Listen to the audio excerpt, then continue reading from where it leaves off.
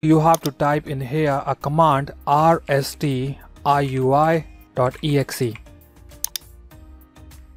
This will open the system restore. If there is any kind of restore point has been created because of installing or uninstalling any software, then that will show up in here too.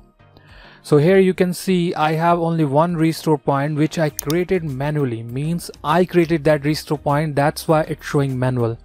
If this restore point was created by installing any software or uninstalling any software, then it will show up like automatic.